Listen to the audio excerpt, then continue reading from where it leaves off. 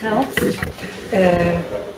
Een van de vragen die we hadden was, hoe kunnen wij verantwoord omgaan met geld in het licht van de Bijbelse opdracht?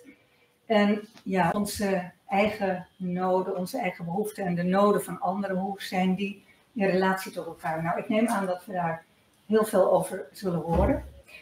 Heel veel ook van gedachten kunnen wisselen met elkaar. Bijbelgedeelte, dat ga ik nu niet doen, want er zijn heel veel Bijbelfragmenten die aan de orde komen. Dus daar horen we genoeg van. Om 8:45 ongeveer, hebben we een korte pauze met koffie en thee. En daarna gaat de avond weer verder. Na afloop is iedereen natuurlijk hartelijk welkom, ook nog voor een drankje en een hapje. Om ook nog even na te praten en maak daar ook gebruik van als je tijd hebt. Want het is ook altijd mooi om even nog verder met elkaar van gedachten te wisselen. Ik wil graag deze avond openen in gebed.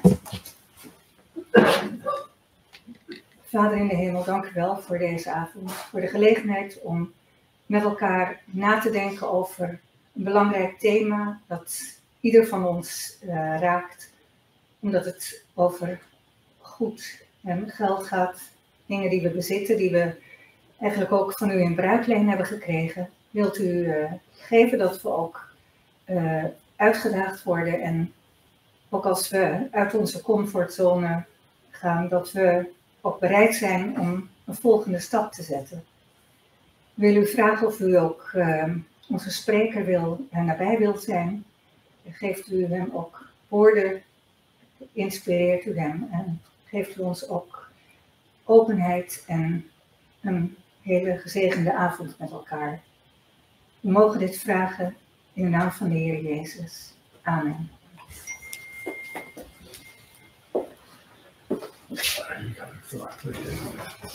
Dankjewel.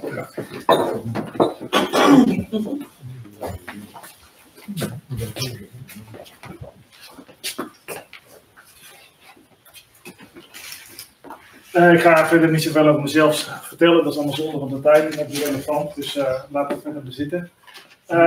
Wat we gaan doen is Bijbel lezen en dan met het oog op onze situatie. Zo'n avond is natuurlijk niet een avond waarin we zeg maar het allemaal uitgedokterd krijgen. Het is meer een soort aftrap voor een bezinning die u zelf, zeg maar, die u zelf verder moeten voeren, zeg maar, in je eigen omgeving.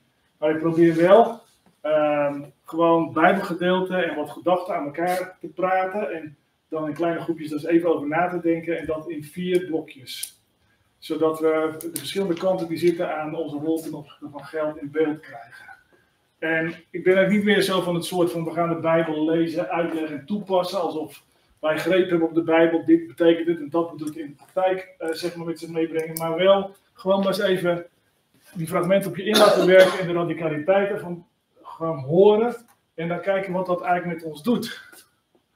In relatie tot de vraagstukken die je vandaag rond geld leven. Ik kan een hele theorie ophangen over de rol van geld en over het geldwezen of hoe geld ontstaan is en welke betekenis dat allemaal heeft en hoe geldschepping werkt. Op zich in de moderne tijd ook super interessant hoe dat met die banken zit en met die centrale banken en hoe dat met cryptogeld zit. Maar dat is even niet zo praktisch voor ons. Voor ons is geld gewoon iets, namelijk koopkracht. Zou je kunnen zeggen. We hebben er 4 rollen mee met geld. Hoe kom je eraan? Verwerven van geld. Waar geef ik het aan uit? Gebruiken van geld. Maar vaak het is ook een oppotmiddel. Dus om bepaalde koopkracht te bewaren voor later of voor weet ik veel. Dus dan zeg je, hoe bewaar ik dan geld? Beheerder, bezitten. En ook wel het element, je kunt het daar goed mee doen. Gever van geld. Of waar betaal ik aan mee? Waar geef ik het aan? Of waar betaal ik aan mee? Nou, ik zei het al, het is eigenlijk opgepotte koopkracht. Geld vertegenwoordigt altijd een vorm van macht. Vermogen noemen we het wel. Als het wat gaat inhouden. Een tientje in je portemonnee noem je nog geen vermogen. Maar die €100.000 of die €200.000 die afgelost is op je huis. Of misschien het hele huis wel, dat is dan vermogen. Of als je een spaarrekening hebt of een beleggingsrekening, dat is vermogen. Met geld is alles te koop. Tussen aanhalingstekens. Kun je ook een hele boom over opzetten wat het alles dan is. Dan zeggen we, liefde is niet te koop. Maar goed, God is niet te koop. Nee, dat is duidelijk. Maar je snapt wat ik bedoel. Met geld is uiteindelijk alles te koop. Of je daar gelukkig voor wordt, is weer wat anders. Ik begin met verwerven van geld. Hoe kom ik aan geld? Aantal Bijbelfragmenten. 1 Timotheüs 6. Daar vind je de beroemde uitspraak van Paulus. Geldzucht is de wortel van alle kwaad. En dan bespreekt hij in eerste instantie de houding van werkers in de kerk, aan Timotheus. En dan is het zo van, ja, als jij als dienaar in de kerk het doet voor het geld, dan kan het niet goed komen. En dan is hij best heel radicaal in. Maar je kan niet zeggen, ja, dat is niet alleen voor de dominees of alleen voor de werkers in de kerk, maar het is eigenlijk voor alle christenen best wel een behoorlijke meloen om door te slikken. Geldzucht is de wortel van alle kwaad. Maar Jezus is eigenlijk net zo radicaal erin, want die brengt ook dat hele element van geld als afgod in ons leven. Dus de drijfveer, waarom wil ik aan geld komen en hoe ver gaat dat, wordt al zo door dit soort uitspraken best al wel onder kritiek gesteld. Jezus in de bergreden, kent u ook allemaal wel. Je kunt niet twee heren dienen, God en de mammon. En dan wordt de mammon gezien als de geldgod. Mammon, het woord is afgeleid van een wortel waar ook ons woord amen vandaan komt. Het zoeken van zekerheid. De amen is altijd de bevestiging op een gebed of op een lofprijzing. Zo zal het zijn, zo is het. En mammon is eigenlijk de god van ik zoek zekerheid in het geld. Maar ja, dat is best wel tricky. Als je ook de woorden van... Kijk eens aan. Ja. Goedenavond. Mag ik ook nog een papiertje meegeven? Dan weet je in ieder geval waar we zitten in het spoorboekje. Ja. Maar goed, aan de andere kant zegt Paulus ook in een andere brief aan de christenen in Thessaloniki, weet je, zorg nou wel gewoon dat je werkt voor je eigen levensonderhoud. Wie niet werkt zal niet eten, ook zo'n beroemde uitdrukking, heeft vaak ook heel veel misbruik opgeleverd. Daar staat het heel erg onder het, zeg maar, in het verband van dat er gelovigen waren. Ik dacht, heel dichtbij is de verwachting van de komst van de Heer. Dat gaat morgen gebeuren, er komt Jezus terug, dus waarom zou ik me nog helemaal inspannen om te werken? Nou, we kennen ook de uitspraak van Maarten Luther, die zegt dat is geen goede houding. Ook juist in het spoor van Paulus. Als morgen Jezus terugkomt, ga ik vandaag nog een boompje planten. Want zo kun je niet leven. En dan in dat verband zegt Paulus ook nadrukkelijk. Weet je, voor christenen is het wel van belang dat ze ook hun eigen verantwoordelijkheid nemen. En ga gewoon met je dagelijkse arbeid door. Om ook te zorgen dat je voor jezelf kunt zorgen. Een andere vorm waarin wij natuurlijk ook gewend zijn om geld te krijgen is bijvoorbeeld rente. Geld met geld verdienen. Kom er zo nog bij de gedachtes op. Maar de Bijbel is daar eigenlijk ook best wel heel kritisch op. Wij zijn eigenlijk heel gewoon gaan vinden.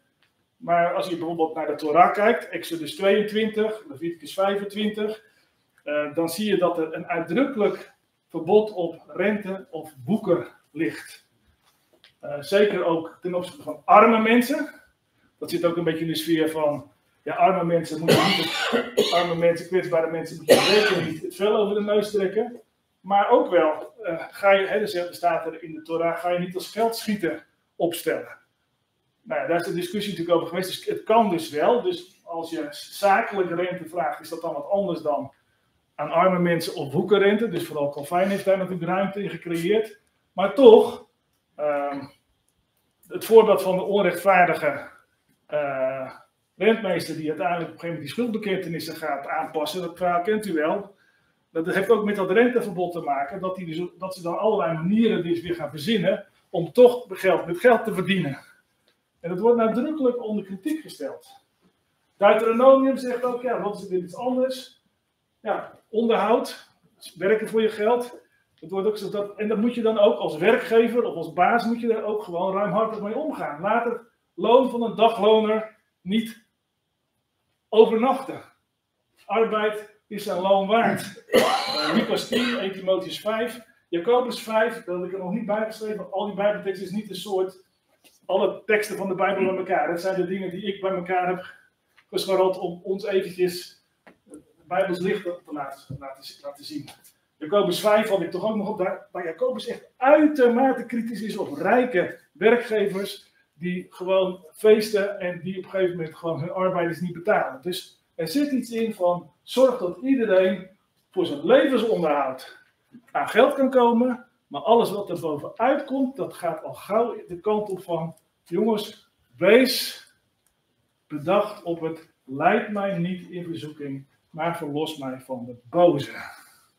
Want geldzucht is de wortel van alle kwaad. Nou, dan komen er allerlei gedachten boven. Hoe komen wij nou normaliter aan geld? Nou, de meeste door gewoon te werken, gewoon loon. Maar je kunt ook ondernemen. Dus dat is op zich natuurlijk, ja, dus prachtig als je op die manier zelf ook in je eigen levensonderhoud of in wat nodig is kunt voorzien. Maar daar zit natuurlijk alweer gelijk een bedrijf alweer meer in van ja, maar en je onderneemt ook in een omgeving, daar kom ik ook zo nog op, met spelregels. Je hebt wel gauw de neiging om toch ook uit te gaan van vooruitgang, voor groei, voor groter. Handel. Nou, handel is eigenlijk een hele gewone, normale handeling. Jij hebt wat waardevols en ik heb wat waardevols en we regelen het of we brengen het naar een andere situatie. Maar ja, het extreme voorbeeld is natuurlijk zo'n meneer die dan in een keukentje een schilderijtje vindt en er 150 euro voor betaalt. En daarna bij Sotheby's het verkoopt voor 2,5 miljoen. Omdat hij kennis heeft over dat schilderijtje, wat die mensen in die keuken niet hebben. Die zeggen, ja, het was toch eerder handel. Weet je, dus handel is ook altijd wel een kwestie van, wat is de toegevoegde waarde precies in de handel? En waar zit op een gegeven moment de uitbuiting in de handel? Geld met geld verdienen, dat is... komen we wel echt ook in de sfeer van ja, hoe ver ga je daarmee, ook als christen? Wat vind je daarin normaal? Het is natuurlijk zeker door het vrije verkeer van kapitaal in de globalisering is dat echt een sector geworden die gigantisch groot is geworden. Tegelijkertijd kunnen we er heel veel kritiek op hebben, maar al onze pensioenfondsen, en ik weet niet of u allemaal pensioen opgebouwd heeft of opbouwd bent, maar al onze pensioenfondsen zitten natuurlijk ook gewoon in die wereld. Dus dat zit ook gewoon onze eigen 500 miljard in. Het is best iets waar als je dan naar de Bijbel luistert, denk van ja. Ja, dat is mijn telefoon. Ik heb mezelf beloofd dat ik inderdaad mezelf zou waarschuwen dat ik op een gegeven moment aan het eind moest gaan. Nu wel. Ja, 10 minuten hè. Dus 10 minuten en dan mag je 10 minuten. Maar ik maak nog even uit. Beleggen, rente, erven is ook zoiets. Hoe kom je aan geld? Ja, mensen komen zelfs ook aan geld omdat ze met een gouden lepel in hun mond zijn geboren. Vinden we dat normaal? Dit is echt wel een heilige koe. Er zijn ook mensen die zeggen, die hebben voorgesteld van nou, als iedereen nou een startpunt krijgt, zo rond zijn 21ste, 50.000 euro. En we gaan boven een bepaald bedrag de erfbelasting 100% maken. Dat is precies nog veel eerlijker. Dan kan iedereen met dezelfde startkwalificatie het leven aan. En dan zit er natuurlijk nog aan de kant aan wat je dan, nou ja, enzovoort. Gokken. Kan je ook mee aan geld komen. Stelen. Dat vinden we natuurlijk allemaal heel makkelijk dat het allemaal niet mag. Maar het gebeurt wel in de lopende band. Frauderen. Dat gebeurt zelfs in de kerk. Ik ben de laatste 7 jaar directeur geweest van de kerkenmeesters in de protestantse kerk. Nou, we hebben eigenlijk gewoon ook toch wel 3-4 keer per jaar echt ook een fraudekwestie in de kerk. Dus geldzucht als wortel van alle kwaad. Het begint tot heel klein. Ik leen het even van de kerk of uit de kantine van de voetbal en geef het wel terug. En dan let niemand op en dan wordt het bedrag groter. En dan uiteindelijk is er zomaar 30, 40, 50.000 euro verdwenen uit de kas. Belasting ontlopen. Dat is ook een manier van aan geld komen. Giften aannemen. Een uitkering, toeslagen. Nou, eventjes. Eerst een rondje. Verwerven van geld. Hoe kom ik aan geld? Hoe sta ik daarin? Hoe luister ik nou naar die ene kant duidelijke boodschap van zorg dat je je eigen verantwoordelijkheid voor je levensonderhoud kan doen. Maar degene die het niet kunnen, gaat daar heel erg beland bij om. En val niet in de valkuil van de geldzucht. In relatie tot de vragen die in die gedachten naar boven komen, heb ik 2 vraagjes, 3 vraagjes, 4 vraagjes. En u gaat nu even 10 minuten met z'n tweeën of met z'n drieën even eentje uitpikken en dat is even over babbelen. Vraag 1. Moet er een minimum zijn voor iedereen? Nou, dat vinden we allemaal wel in onze maatschappij. Maar moet er ook een maximum komen voor privépersonen? Bij inkomen en vermogen. En hoeveel dan? En dan heb ik het, nou ja, als ik dan naar Amerika kijk, dat er in één generatie er mensen zijn die van student, zeg maar, het groeien tot een vermogen van 30, 40 miljard, dan denk ik, rare situatie waarin we terecht zijn gekomen. 2. Wat zijn geoorloofde manieren om aan geld te komen? Nou, gokken. Ja, ik was echt verbaasd, even een anekdote verbaasd, toen mijn vader overleed. Mijn vader is een rechtschapen christen, in mijn optiek. En dat is ook gewoon. Maar dat wij erachter kwamen dat hij geabonneerd was op de staatsloterij. Ik denk, nou, het was even gewoon een shock. Ja, nou, ik begrijp het wel, maar maar gokken, we vinden het eigenlijk. Nou ja, er zijn dingen, dat kan natuurlijk niet, maar waar liggen de grijze gebieden? Maar ook, hoe verhouden zich eventueel morele regels of bijbelse normatieve motieven zich met de spelregels van ons systeem? De vrije markt, vrij verkeer van geld, vrije prijsvorming, vrije handel. Kun je daar in je eentje of als minderheid wel anders mee omgaan? En dan, wanneer is mammon of geldzucht een afgod geworden, denk je? Kies er een uit en praat er even 10 minuten over met je buurman, met je buurvrouw. Ja, precies. Ik zei het al, de avond is niet een avond waarin we in extenso alles gaan bespreken, maar meer een aftrap. Dus wat je niet besproken hebt, neem dat mee en denk daar thuis nog eens over na. Praat er nog eens thuis met je partner of met, misschien heb je helemaal niemand thuis, maar ergens anders in de gemeente nog eens over. We gaan nu over naar het tweede blokje. Namelijk, waar geef ik geld aan uit? Waar gebruik ik het voor? Ook weer even wat bijbelfragmenten om op te warmen van hoe wordt er nou, ja, was dan relevant in Bijbel dingen soms over gezegd, dat ik, dat zijn uitspraken die misschien niet meteen rechtstreeks het geloofsleven raken, maar die toch er niet voor niks staan en er wel mee te maken hebben. Ik zei het net al, die beroemde uitspraak van Paulus, geldzucht is de wortel van het kwaad, komt uit een stukje waarin hij, zeg maar, als senior pastor, junior pastores of werkers in de kerk helpt om op een goede manier in de gemeenschap, in de kerk te staan. Maar er komt ook dan de uitspraak in voor van ja, als je rijk wil worden, moet je dit niet gaan doen. Er komt ook de uitspraak in voor, we hebben voedsel en kleren, ik weet de NBV-vertaling, we hebben voedsel en kleren, laten we daar tevreden mee zijn. In de NBG-vertaling staat, NBG-vertaling was het levensonderhoud en onderdak. Dat moet ons genoeg zijn. Er komt ook daar heeft inderdaad professor Goudswaard de economie van het genoegen aan ontleend van dit Bijbelwoord, maar dat is iets van, oké, ook als het om uitgeven gaat. Dus het ging ook net over om inkomsten te verwerven, waar ligt er dan een grens in je zucht, maar ook als het gaat om uitgeven, waar ligt er dan eventueel ook een grens in? Vaak hebben we natuurlijk met elkaar te maken, want mensen willen meer krijgen omdat ze ook meer kunnen spenderen. En er is altijd een baas boven een baas. Voordat we Elon Musk zijn, hebben we nog een hele weg te gaan. Er is altijd wel iemand die nog weer een grotere symbool van mannelijkheid of kracht of power heeft, waar je dan als het ware overheen moet.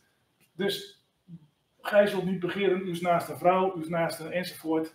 Waar ligt daar een grens? Als wij onderhoud hebben en een dak boven ons hoofd, zou dat dan niet voldoende zijn?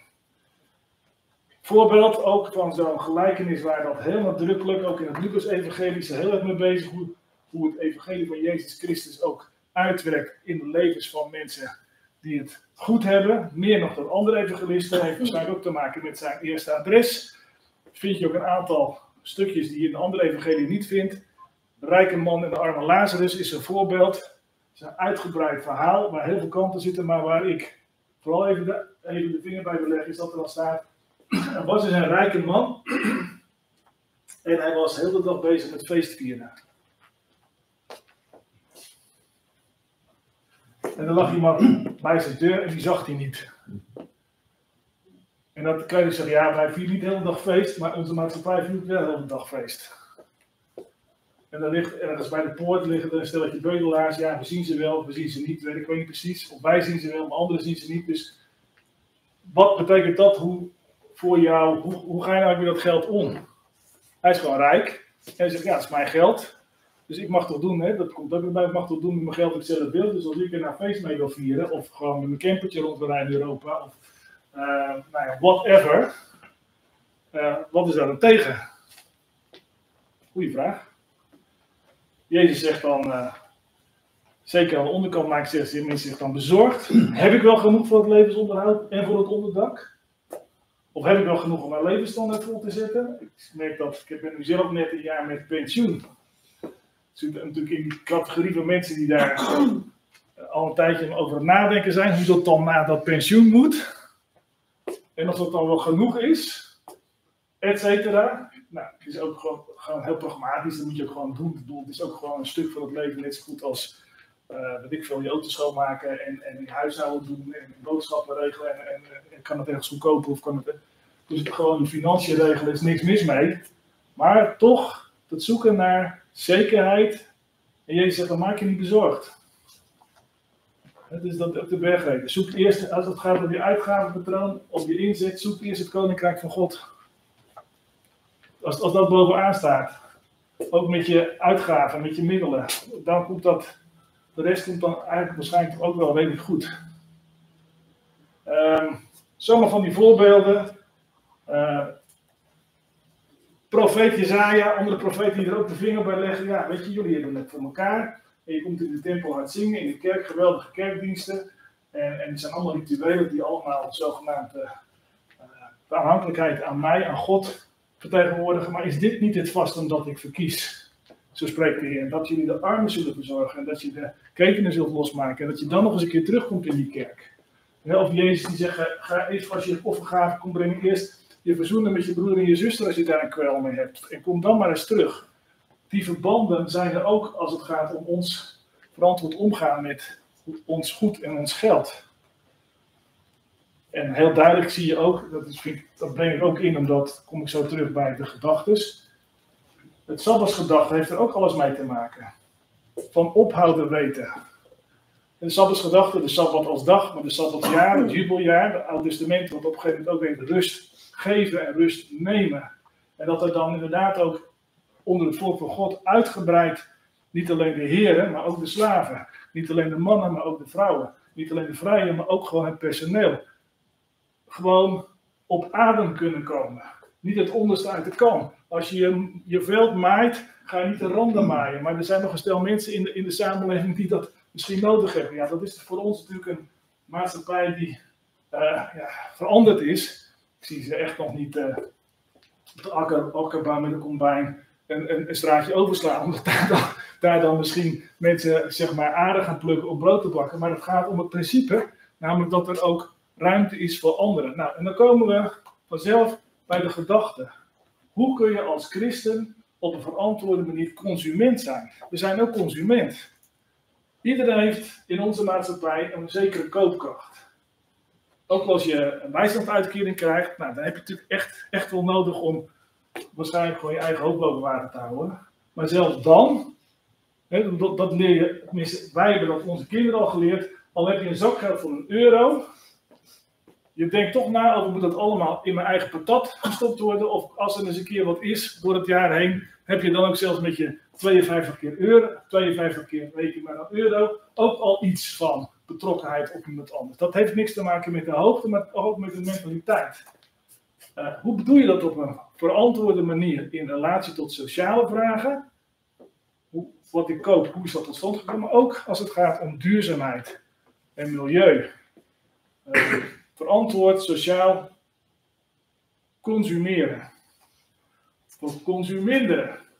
Ook daar, bij het geld verdienen, zitten natuurlijk de spelregels van de maatschappij zitten op ons huid, zitten op onze rug. Het is toch normaal dat we dat zo doen? Dat doet toch iedereen? Dus ik ga ook constructies verzinnen om mijn zuurverdiende cent als ondernemer niet zeg maar, zomaar weg te laten vloeien naar weet ik veel, een of andere fiscus, enzovoort, enzovoort. Maar bij consumeren is het natuurlijk ook dat er een maatschappij om ons heen staat, waar we ook zelf deel van uitmaken, die heel erg, althans in het Westen, in Nederland, in Amerika, in het rijke gedeelte van de wereld, die enorm veel impulsen geeft om maar te kopen.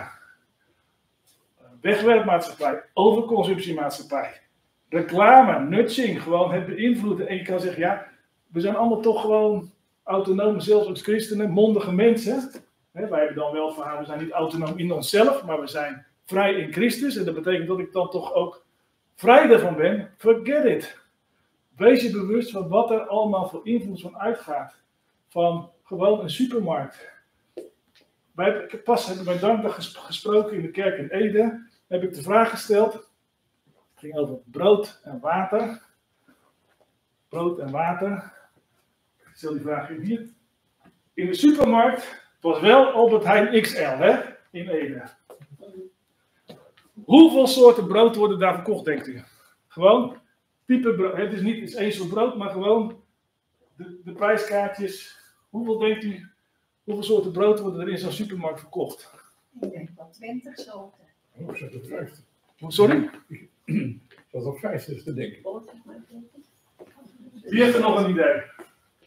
75. Los van het vak waar je de voorgebakken broodjes nog kan kopen, die heb ik niet meegeteld, 120. En dat is dan inderdaad gewoon, het is gewoon wel met spel, zonder spel, 10% spel, 20% spel. Weet je, dus. Maar nu water. Nu water. Flesjes water. Dit is dus water uit de kraan. Even een beeld vormen, wat we normaal zijn gaan vinden. Hoe duur is eigenlijk een liter water uit de kraan? Weet u dat? Drinkwater. 20 cent. Een paar cent. 7 cent. 2 cent. 1 liter water. 20 cent. 0,2 cent. Nou, 0,9 cent. Dus minder dan een cent. Minder dan een cent. En in Nederland is dat water, dat is in allerlei dubbelblind uitgeprobeerde experimenten geprobeerd uit te zoeken, is net zo goed en net zo lekker als al die dure flessen in de winkel. Ja. Maar dan moet je nou de vraag, hoeveel soorten water, types, merken, water kun je bij Albert Heijn XL kopen, denkt u? Alles erop en aan. 20. Wie heeft er nog meer een idee? 50. Nou, dat komt meer in de buurt. 63. Die meneer heeft gewonnen. Het is tussen de 60 en de 70. En dat is inderdaad ons spaarmix, maak je dit, spaarmix, maak je dat, spaarmix. En het is 5 verschillende merken, zeg maar, van hetzelfde water, met bubbels, zonder bubbels, grote fles, kleine fles. Maar dat is dus alles. Hè? Dus die vraag, ik kan mijn telefoon gaan, dus ik denk dat ik moet stoppen. Maar de vraag, het overweldigende aanbod, de verspilling, de wegwerpmaatschappij. Ga eens eventjes een vraag pakken, zijn er maar 2 deze keer. Hoe ga je daar als christen nou in vredesnaam, jonger en ouder als je bent, mee om? Dan heb je koopkracht. En wat is dan het antwoord? Uitgeven. Even los van je vaste lasten. Je hebt gewoon je huis, je hebt gewoon je dingen, dat is allemaal, hè, dus de energie gaat gewoon autonoom omhoog. Dus als je het mis hebt, is dat even maar gewoon de keuzes die je daarin hebt.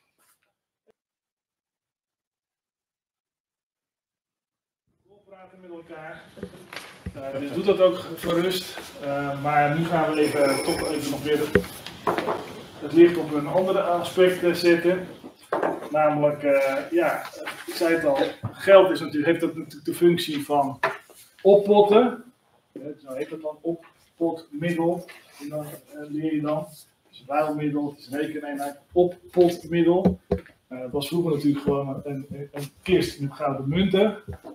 Nu is dat meestal een beleggingsrekening of een spaarrekening of gewoon een aangekocht pandje hier of daar. Dan zijn het zeker toen natuurlijk de rendementen op vermogens en rentes heel laag waren. Er zijn ook wel heel veel, vooral mensen die een MKB-zaak hadden en dan, daar zat in pensioen in, die zijn allemaal tot kleine huisjesmelkers getransformeerd, omdat dat wel een manier was om een beetje, hij geeft aan dat ik moest beginnen, maar ik was het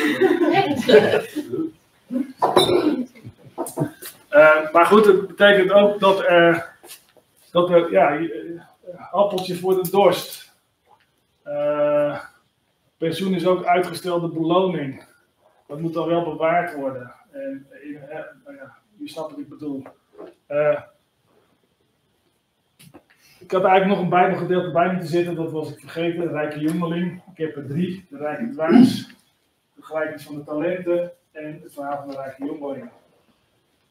De rijke man en arme Lazarus is er natuurlijk ook wel één. Die rijke man, die kan ook, zeg maar, de hele tijd feest vieren omdat de kerk zoveel heeft dat hij kan rentenieren. Dat is ontzettend saai. Die rijke man van de rijke man en de arme Lazarus, denk ik ook zo'n type. Dus als je de hele dag feest kan vieren, ja. De schrift zegt niet voor niks, viert uw feesten. Staat in de Torah, viert uw feesten. Maar dat is ook heel erg bedoeld om het onderscheid tussen feest en niet feest aan te duiden. Want als het altijd feest is, is het nooit meer feest. Snap je? Maar als het dan feest is, Pesach of wekenfeest of Simchat Torah of whatever, vier het dan ook. Dat is dan wel. Dus doe dan ook niet zuinig of weet ik veel wat, maar weet ook het onderscheid tussen wat niet feest is en wel feest is. Maar goed, er was een rijke dwaas, zo is die gelijkenis de wereld ingegaan. En dat was inderdaad ook voorraadschuren. Voorraadschuren. Het bewaren van oppotten, voorraadschuren. Of ik nou groot. Ik ga nog groter bouwen. Ja, tot zijn ziel van hem werd afgeëist en het voorbij was. Paulus inderdaad zegt ook weer in dat 1 Timotheüs 6. We hebben niks meegenomen, we nemen niks mee terug. Wanneer is het genoeg? En als je dan zoveel hebt, wat doe je er dan mee? Gelijkenis van de talenten. Bekend is gaat natuurlijk heel erg meer om, ben je gereed? Hoe ben je gereed om de Heer te ontmoeten? Wat is dat eigenlijk? Een sequentie in Matthäus, dat loopt in elkaar over. Wij rijke, dwaze meisjes, wijze meisjes enzovoort, maar ook die talenten. Je krijgt het nodig en het is vaak uitgelegd in een sfeer van de ene van meer dan de ander, maar je moet eruit halen wat erin zit. Heel erg wereldgelijkvormig. Terwijl dat talent nadrukkelijk, denk ik, in de gelijkenis betekent dat is de genade, de liefde van God. En niet je natuurlijke talent. Natuurlijk zijn er dan verschillen. Dus dat wil zeggen dat je natuurlijke talent in beslag genomen wordt door de genade en de liefde van God. En wat ga je daar dan mee doen? Dat je een geliefd kind van God mag zijn. Dat je daarvan leeft. En dan moet je mee aan de slag. Moet je in de grond stoppen. Die Heer zegt zelfs als hij naar de bank had gebracht, over rente heeft kapot gesproken. Interessante tekst.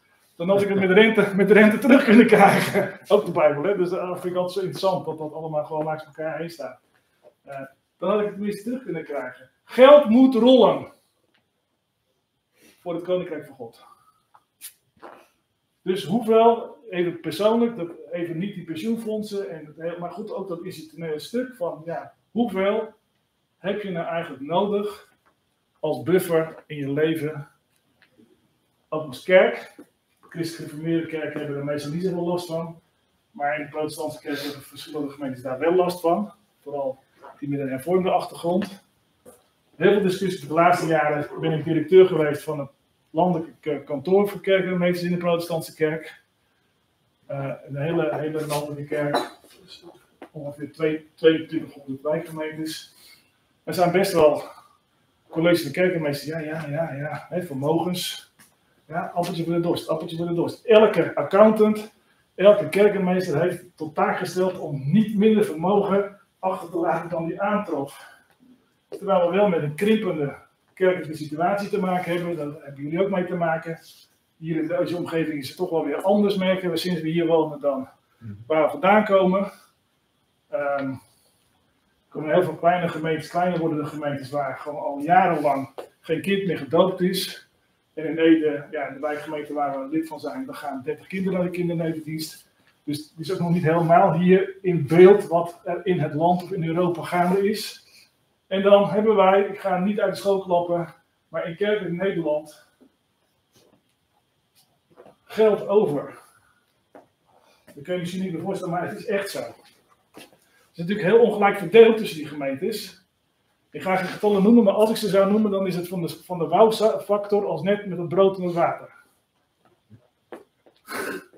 Maar ik ga het niet noemen, want dat vind ik ook niet kies. Ik ben nu in een ander kerkgenootschap. In mijn eigen kerk zeg ik het wel. Weten we wel dat onder de streep in de protestantse kerk elk jaar, als we alle begrotingen en jaarrekeningen bij elkaar optellen, wat er dan elk jaar nog over is. Daar schrikt u van. En waarom doen we er niks mee? Discussies in, ook zeg maar in Dordrecht, een wijkgemeente krijgt een legaat van 1 miljoen. En dat staat maar. Het eiland van Dordrecht heeft een enorme grote problematiek, sociale problematiek. Ik denk dat 50% van de witte inwoners van Dordrecht op een rechtsradicale partij stemt. Wat hebben die mensen te bieden? De kerk heeft er geen antwoord op. Het is een echte sociale problematiek. En we zitten maar nader te staren, want ja, wij zijn nog weer iets orthodoxer dan het andere stukje. Nou, ik laat het zitten, maar geld moet rollen. Werkzaam vermogen, hoe doe je dat? Niet in de grond stoppen, maar er voor het koninkrijk van God mee aan de slag. Wanneer is het appeltje van de dorst dan nodig? In seculier Nederland van vandaag. Ik denk nu. En niet over 100 jaar. Dan denken we, weet je, you never know. Geef het uit. Natuurlijk niet over de balk smijten. Dat is natuurlijk logisch. Eerst goede ideeën. Er zijn zat missionaire ideeën. Er zijn zat ideeën. Er zijn zat mogelijkheden. De Heer zegt niet voor niks. De oogst is groot, maar er zijn te weinig arbeiders. En dat geldt wel degelijk ook in ons land. Rijke jongeling. Ik vind het altijd wel een dingetje. Je hoort heel veel kritische teksten natuurlijk ook uit de Bijbel over rijkdom. En over, dan zeg je, ja, maar Abraham was toch ook rijk? Dat is ook zo. Dus het is ook niet het rijk zijn op zich, maar toch, het kantelt heel snel naar een foute attitude. Jim Wallace vertelde, dat is een left liberal evangelical theoloog uit Amerika. Hij leeft nog wel, maar ik denk dat hij 80 is of zo. En wij zien natuurlijk dat de evangelicals in Amerika heel erg in de loop van de tijd in het kamp van rechtsrepublikeinen terecht zijn gekomen. Maar dat is niet allemaal zo. En ja, die had dan de neiging om het land van onbegrensde mogelijkheden om ook eens flink lekker profetisch te preken tegen de rijken in zijn gemeente. En hij preekte altijd over de rijke jongeling uit Lucas. Lucas was kritischer. Hij had meer affiniteit met de kritische woorden van Jezus over hoe ga je om met je rijkdom. Het mag er zijn, maar zet het goed in. En waar is de grens? En wat zie je, ook het verhaal van de barmhartige Samaritaan alleen bij Lucas. Loop niet in de bocht eromheen. Totdat Jim Wallace een keer dacht, weet je, ik ga nu eens vanuit Marcus erover preken. Synoptisch evangelie, hetzelfde verhaal. En dan kwam hij tot ontdekking dat er een heel karakteristiek verschil stond aan het begin van het verhaal. Namelijk dit. Er kwam een jonge man bij Jezus. En die kwam met vrome vragen. Wat moet ik doen om het eeuwige leven te beërven? Ik dacht, zo, dat is een lekkere vraag. Zo'n vrome jongen, die wil wel wat in de kerk. Kijk, mijn telefoon gaat. Ik moet alweer stoppen. Ik maak het er even af. Dat. En dan staat, en Jezus hem aanziende, dat zijn wijzen ze, kreeg hem lief.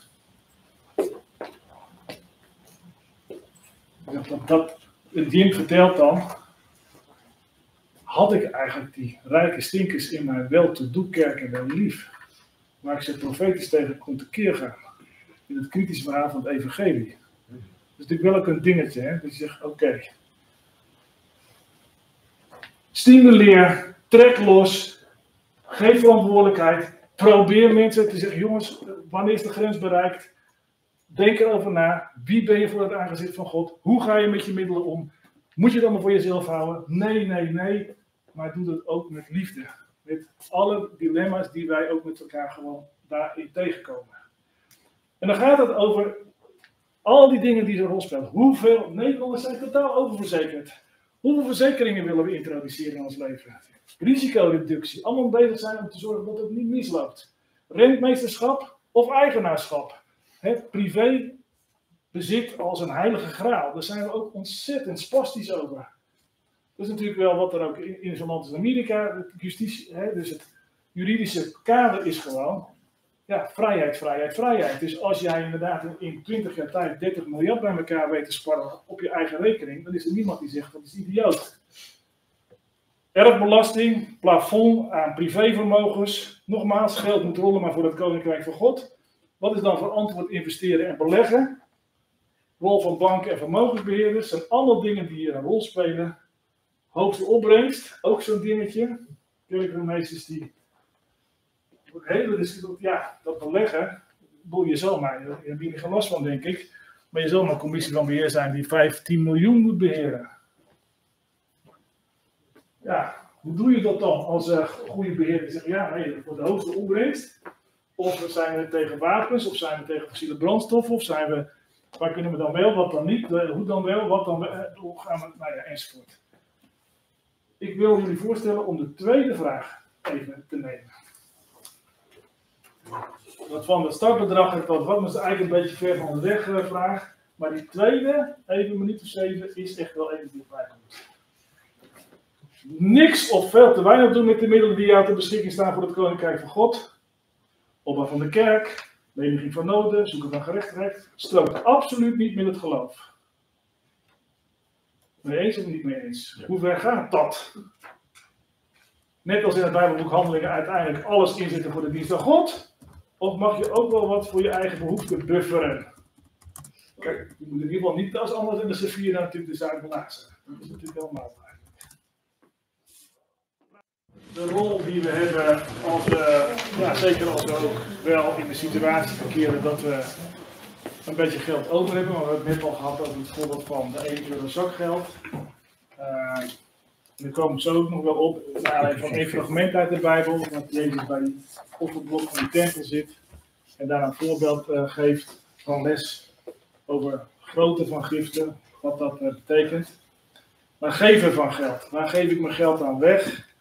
Waar betaal ik aan mee? En dat laatste heeft natuurlijk ook te maken met het feit dat we eigenlijk al van die oudste tijden te maken hebben met instanties die ook plichten opleggen. Meestal is dat van de overheid.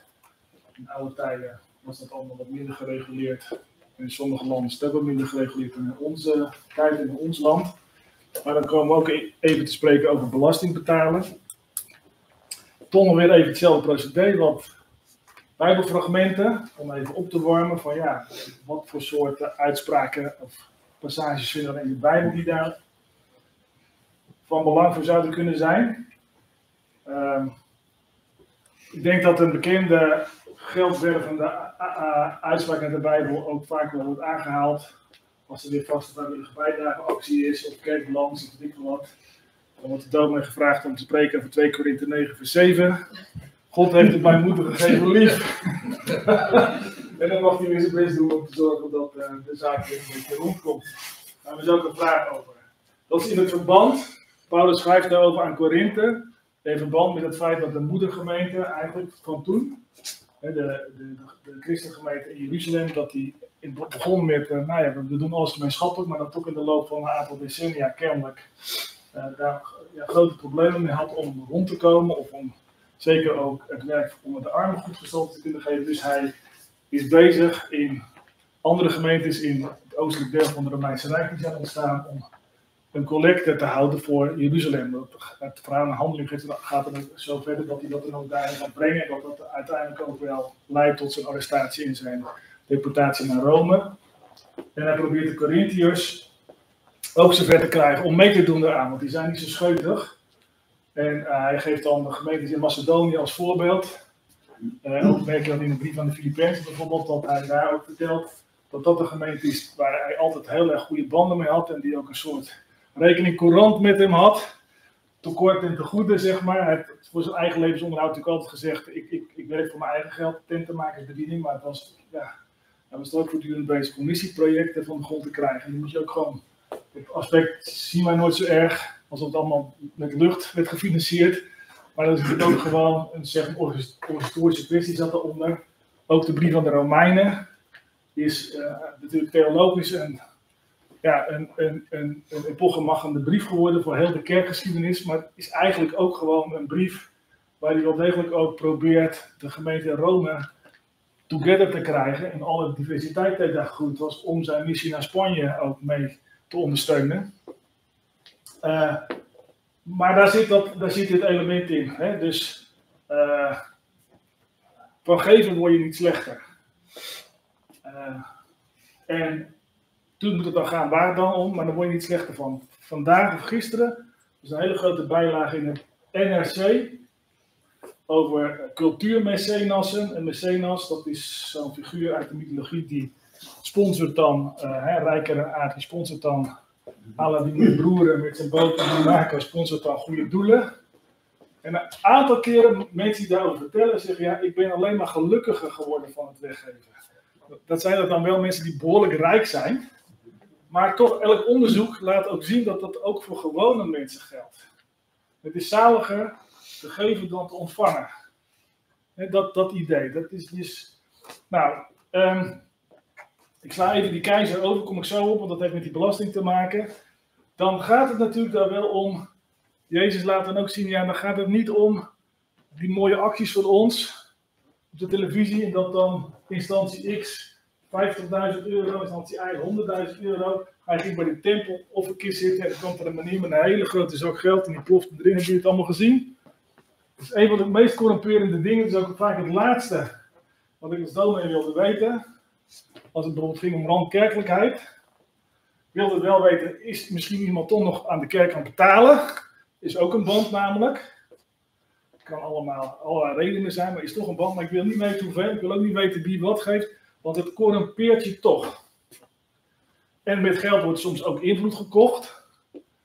Je krijgt een mooi legaat van 15.000 €, maar het moet wel daaraan besteed worden. De kerkraad had bedacht dat het daaraan besteed moet worden, maar nee, het legaat moet daaraan besteed worden. Het gemeentebestuur in Dordrecht wilde 150.000 € ter beschikking stellen op een nieuw glas en roodlaan, want de stad bestond 700 jaar of zoiets. En wij hadden lekker de dakgoten in die monumentale kerk. Dus wij believen 150.000 € voor die dakgoten. Nee, er moest een raam komen met gesigneerd burgemeester en wethouders van Dordrecht aan het 2020. Nou, dat soort dingen. Maar dan zegt deze, kijk, daar komt ook iemand die gooit 5 centen in. Een arme weduwe. Dus het heeft natuurlijk wel te maken met, dus sterkste schouders dragen de zwaarste lasten. En dat vind ik ook mooi. In de Bijbel staat er regelmatig ook, maar doe dat zonder dat je daar chagrijnig over wordt. Zonder dat je daar chagrijnig over wordt. Want dat ik zoveel weggeef. En dan is die vrouw met dat kleine muntje misschien wel een grotere gever, want zij geeft haar hele levensonderhoud dan die meneer die uit zijn overvloed wat geeft. Dat wil niet zeggen dat een meneer en mevrouw met overvloed niet blijven aanspreken om ook uit een overvloed wat te geven. Maar ga daar prudent mee om. De tiende is ook zo'n ding. Vaak wordt er gezegd, ja, dat is het Oude Testament. Deuteronomium 14, Maleachi 3 is een profetische tekst waarin vooral gewaarschuwd wordt dat het volk de tiende niet meer naar de voorraadkamer brengt. We hebben toch ook belasting tegenwoordig, maar de tiende was wel degelijk echt voor de dienst aan God. Dat stond los van andere vormen van sociale hulp. Er waren ook allerlei voorschriften voor, daar hebben we het net al over gehad, over de dagloon, over het niet afmaaien enzovoort. Te zorgen dat arme mensen niet tel over de neus krijgen, getrokken, dat je daarvoor zorgt. Was ook niet om, als er gemobiliseerd moest worden, dat is ook zo'n soort collectieve kwestie, een leger op de been brengen om jezelf te verdedigen. Dat ging apart. De tiende was voor de levieten, voor de tempeldienst. Dat was de enige stand die zelf geen grond had. En daar moest voor gezorgd worden. Kun je dus hele discussies krijgen van ja, maar stel dat we dat in de kerk zouden invoeren. Sommige kerken doen het, sommige individuele christenen doen het ook. Maar is het dan van je bruto salaris, of is het dan van je netto salaris, of is het dan van je vrij besteedbaar inkomen? Dus moet je eerst de vaste lasten eraf trekken en dan, wat hou je dan nog over? En daar 10% van. Nou, maakt geen bal uit. Begin er maar eens aan, het is altijd meer dan wat je nu geeft. Bijna altijd. Het is een heel heikel onderwerp in de christelijke kerk. Het geefgedrag onder kerkmensen, dat is ook in de christelijk gereformeerde kerk, is ook toen ik nog christelijk gereformeerd predikant was, ook wel eens druk over gemaakt. Dat ging toen over de hele kwestie van Veritas. Toen ik met de pensioenen van de dominees moest. Toen was ik een jong domineetje. Maar ja, ik kon wel cijfers lezen, dus dan kom je wel gauw in dat chapitre terecht natuurlijk. En de grote gemeentes, daar hoort u ook bij natuurlijk, die waren altijd maar op de synode aan het pogen om die omslag naar beneden te krijgen, want het is zoveel geld. En ze betaalden nog maar een derde van wat per lid in de kleine gemeentes werd betaald. In de protestantse kerk is dat ook een ontzettend verschil. Wordt vaak ook aan het Centraal Bureau gevraagd van, ja, wat is nou de norm? Dus ja, Er zijn hervormde wijkgemeentes met meer dan 1000 leden, die kunnen nog geen halve dominee betalen. En er zijn kleine gereformeerde kerkjes, die hebben 250 leden, die hebben geen onderlinge hulp of wat dan ook. Die betalen en een kerkwerker en een dominee en een jeugdwer enzovoort. Dus het is maar wat je ervoor over hebt. Met elkaar. Maak vrienden met de onrechtvaardige mammon. Dat lijkt zo'n rare tekst over, dus ze worden uitgenodigd om lekker corrupt te worden. Dat betekent gewoon, daar staat mammon, gewoon dus aan het eind van het verhaal van de onrechtvaardige rentmeester, weet u wel, die dat ging verschrijven. En dat Jezus dan zegt, de kinderen van de duisternis zijn soms beter met geld dan de kinderen van het licht. En hij bedoelt er eigenlijk, laat geld rollen maar voor het koninkrijk van God. Dat is niet mensen paaien, maar gewoon als je op een gegeven moment het goede doet, dan betekent dat ook dat daar vriendschap uit voortkomt. Maar het is heel erg gericht, je moet je geld gebruiken voor het koninkrijk van God. Belasting. Is dat een legitiem verhaal in de Bijbel? Ja, dat is een legitiem verhaal in de Bijbel. De hele Bijbel is daarin heel duidelijk belasting, ook van de overheid die nog niet democratisch gekozen is een legitiem onderdeel van het leven. Jezus, die wordt natuurlijk ook op de proef gesteld, mogen we belasting betalen aan de keizer. Er zat een element in van die heidense kop op die munt en die mocht in de tempel niet gebruikt worden. Dus dan moest dat omgewisseld worden. We mogen überhaupt wel met Romeins geld wat doen. Het is toch afgoderij, zo'n cirkel om die kop van die keizer, want dit is onze God. En dan, ja, Jezus trapt er natuurlijk helemaal niet in. Maar die zegt wel, geef de keizer nog wat van de keizer is. En geef God wat van God is. En daar zit natuurlijk het element in. Wie staat er op jou afgedrukt? Jij bent een beelddrager van de Heer, van God. Dus geef jij je hele leven aan God. Neem mijn leven, laat het Heer. Maar ook Paulus bijvoorbeeld, in Romeinen 13, gaat er zonder meer van uit dat het heel legitiem is dat een overheid belasting heeft en dat christenen dat gewoon fatsoenlijk betalen. Tegelijkertijd, het was een van de leukste vakken die ik in Tilburg bij mijn economiestudie deed, dat was een bijvak. Dat was bijvak taxing, belasting heffen. Interessant vak. Moet het handhaafbaar zijn. Hè? Dus, en belasting is dus niet een soort garitas. Hè? Belasting is gewoon een overheid of een machthebber die gewoon het van je afpakt. Dat power heeft om gewoon te zorgen dat je het in moet leveren. Of het nou een ketting over een rivier is, of weet ik veel straaljagers uiteindelijk. Maar je zult betalen. En dat heeft natuurlijk te maken met, kan je het handhaven, is het redelijk, is het draagvlak. En een van de mooiste bijbelverhalen die daarover gaan, is het verhaal van Salomo en Rehabeam. Dat kent u misschien wel. Salomo die wist het volk enthousiast te maken.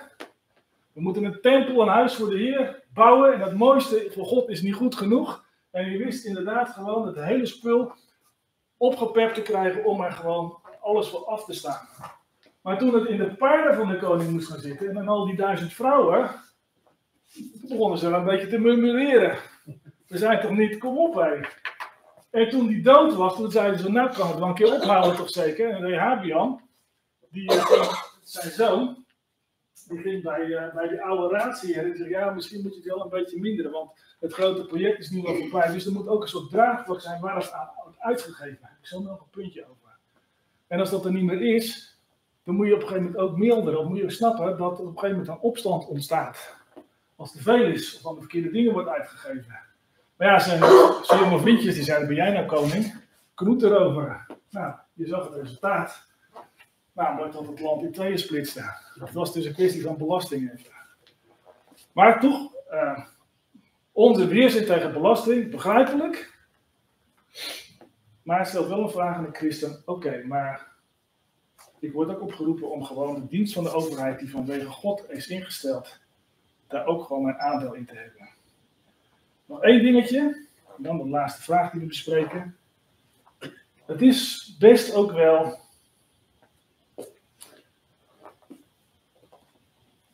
in die zin ambivalent. Wij zijn vandaag de dag heel erg geneigd om te denken van ja, het goede doelen, dat is vooral zorgen voor arme mensen. Dat is ook zo. En voor wat er kwetsbaar is.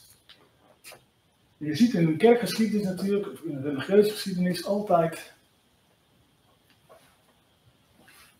Er komt een vrouw bij Jezus, die ligt daar aan, met een fles een jaar salaris aan parfum. En dan gaat ze zijn voeten mee balsemen. En ze droogt het af met de haren. En, heel hele scène. Het is natuurlijk ook wel shocking. Gewoon zo'n mannetjesclub waar dan zo'n vrouw opeens binnenkomt die dan, dan voeten van iemand gaat staan zalven. Maar dan worden de leerlingen pissig die dat zien. Niet alleen Judas daar staat, hè. Mattheüs 15, dat doet altijd. Ja, Judas was een rover, die plukte de kas in plaats van aan de armen te geven. Dat is waarschijnlijk ook wel zo. Maar alle leerlingen zeiden, dat is toch niet nodig. Had het toch veel beter voor een hoop geld kunnen verkopen en aan de armen kunnen geven. Dus dat verhoudt zich wat naar elkaar. Hè? Aan de ene kant kan ik ook, dat hebben we denk ik allemaal, als we in een prachtige kathedraal komen, dan heb je zoiets van, wow. En het heeft ook iets Sireens. Ja, wij hebben dan dit soort kerkjes gebouwd, allemaal zijn we super trots op natuurlijk. En we willen eigenlijk ook wel gewoon kwaliteit. Ja, goed opgeleide pastores, goede muziek, goede spullen.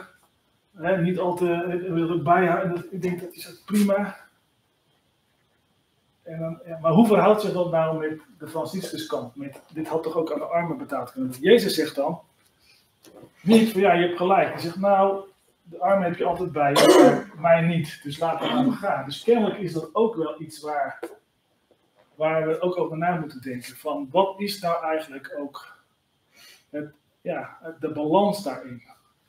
De balans tussen wat hou ik voor mezelf en wat geef ik weg, maar ook en waar geef ik het dan aan? Is het zo verkeerd om... Ja, ik denk, heel vaak wordt er dan gezegd, in Dordrecht zat ik dan in die grote kerk.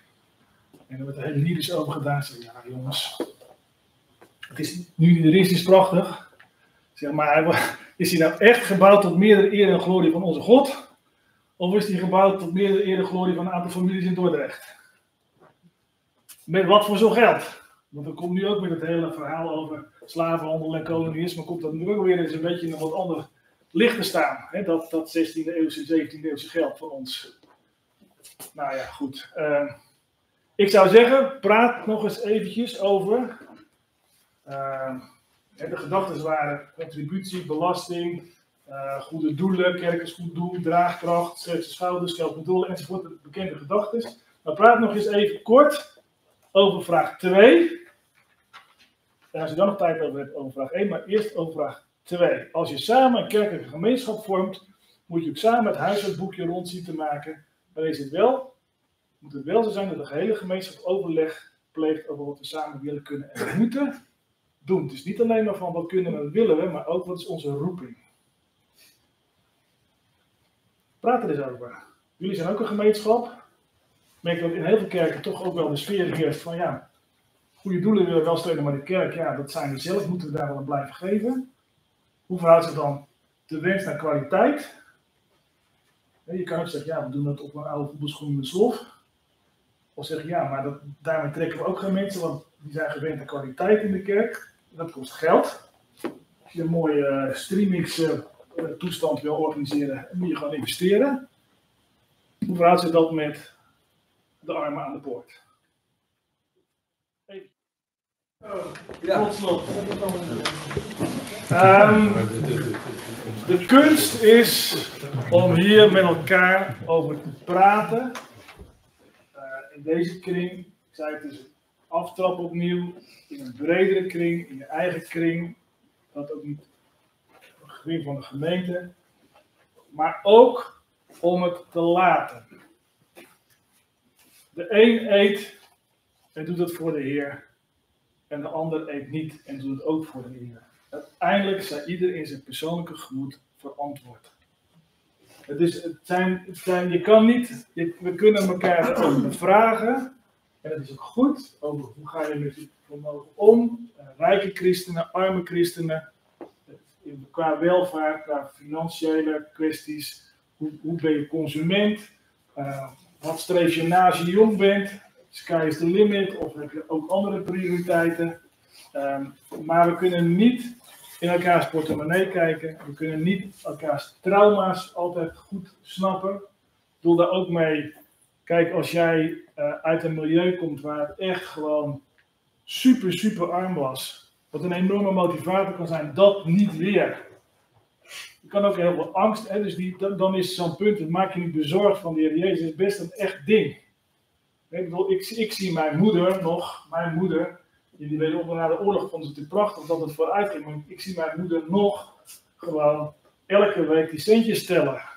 Omdat ze gewoon daarvoor, en mijn vader ook nog uit de crisistijd, een failliet gegaan keukenboertje, dat soort drijfveren, dat kun je allemaal niet bij elkaar precies traceren.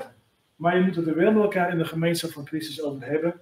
Oké, dit zijn de woorden die we meekrijgen, dit zijn de werkelijkheden die we herkennen. Hoe ga jij ermee om? Hoe ga ik ermee om? En daarna geven we ook weer vrijheid aan elkaar. Doe het op een verantwoorde manier die past bij jouw leven. Ook in het geven van de giften aan de kerk. En dan maar laat deze woorden, die mooie woorden uit de schrift, onder de geest die ons in alle waarheid leiden zal, de weg zal wijzen, zijn rol vervullen, ook in jouw leven. Ik wil jullie nog attenderen op dit boekje van Ellen Verheij. Geld en Goed is een heel leuk boekje.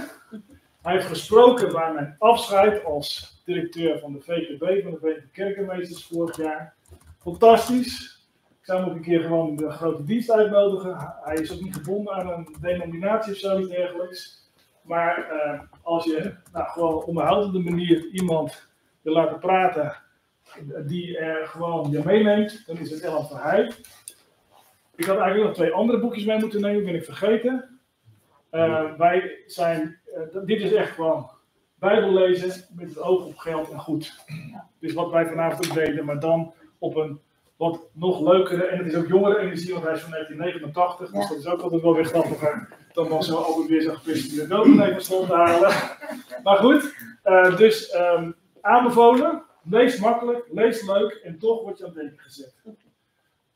2 andere boekjes, daar zijn wij, ik leid een kring inmiddels in mijn gemeente, ook in Ede. Dat gaat meer over je rol als consument. Dat zijn boekjes met stukjes ook van diverse scribenten uit de breedte van verschillende kerken. Maar onder de naam van dominee Sam Jansen. Dat is eenvoudig leven en toegewijd leven. We zijn begonnen met eenvoudig leven.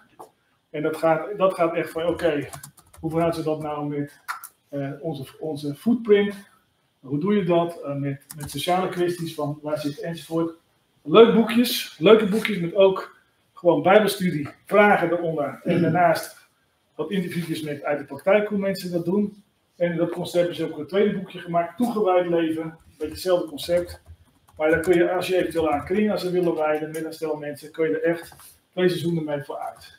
Dat gaat echt meer om, en hoe ga ik nou met het geld en mijn verantwoordelijkheid om? Dus dat wil ik nog jullie meegeven. En dat is wat mij betreft mijn bijdrage aan jullie leerhuiscyclus. Met dank.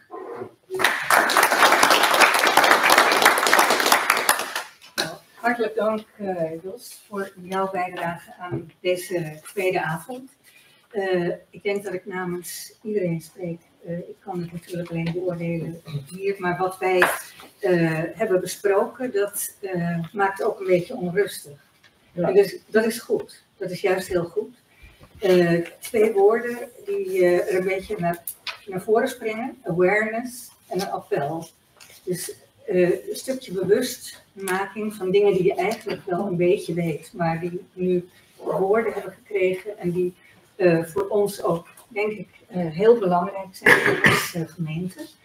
Dus wij zeiden net al van wij, en dat gaan we als commissie en dan ook een beetje in overleg, misschien doen, ook de mensen die hier vanavond niet waren, erg attenderen om dit terug te kijken. Dat is weer het mooie van deze tijd, dat het ook kan. En dan ook echt van kijk en ja, het is een grote voordeel. Ik vind dat het ook wel heel erg maakt niet uit. Nee, inderdaad. Maar in deze tijd is dat ook goed. Maar om onze dank aan jou te onderstrepen, hebben wij een cadeautje. Dankjewel. Dus super. Nogmaals hartelijk dank. Ja. Aan allen, wij gaan zo afsluiten met gebed. Als jullie hier langslopen, is hier een bordje met kruimels. Op dat bordje mogen jullie, als jullie dat willen, alleen als jullie dat willen, een kleine bijdrage achterlaten voor de voortgang van deze avond. Nou, en dan is er ook nog een hapje en een drankje. Hier, hè? Ja. En, oh, dat is hier, wordt dat geserveerd. Dus blijf vooral even zitten, praat met elkaar, met Jos enzovoort. En Jos, wil jij met ons eindigen? Oké. Dankjewel. Zullen we samen bidden?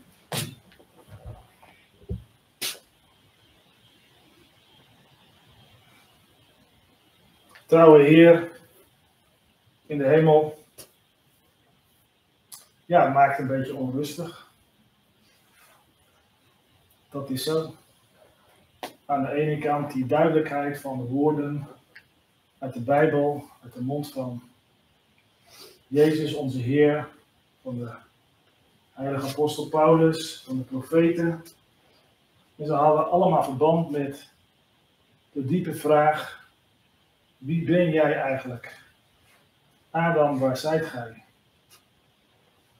En waar is Abel, je broer?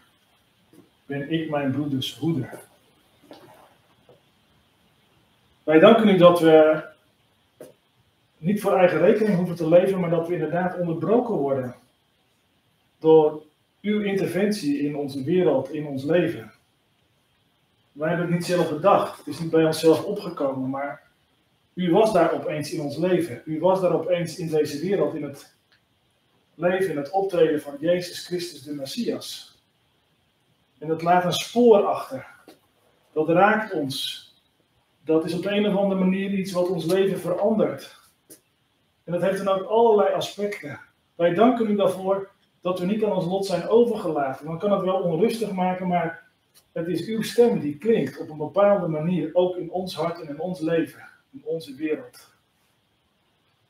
Zorg goed voor jezelf, voor de schepping, voor je naaste. En doe dat om mij te eren. En versta dat niet verkeerd. Maar doe het op een manier door de geest gedreven.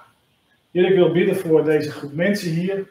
Dat we deze avond ook mogen zien als een stukje stimulans om verder met onszelf en met de mensen om ons heen over na te denken. Hoe we nou verantwoorde christenen kunnen zijn. Juist ook in deze tijd.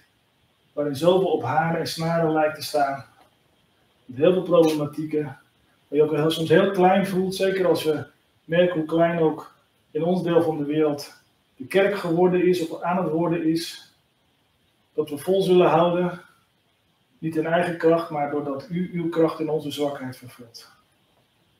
Wees ook met de gemeente waar deze mensen hier vanavond ook bij horen. Met de dominee, met allen die er werken. Dat ze ook in Veenendaal tussen al die andere kerken en christenen ook een licht en licht en een zout en zout mogen zijn in alle breedte van het leven. Help ons om er goed over na te denken met jong en oud. Ga met ons mee als we uiteen gaan, de nacht tegemoet. Geef ons nachtrust, dat we het ook weer kunnen laten bezinken en morgen weer verder mogen gaan met ons leven. Dat vraag ik u in Jezus' naam. Amen. Dank. Nog één opmerking. Over 2 weken, op 14 december, hebben we onze laatste avond in deze serie, dus dit blokje. Dan spreekt Richard van Keulen van Stichting Hulp in Zicht. Het eerste deel van de avond gaat hij vooral vertellen over het werk. Het tweede, we hebben een excursie naar de kubus. Dus dat is dichtbij, maar ook wel heel betekenisvol om dat stukje mee te kunnen maken en mee te kunnen nemen.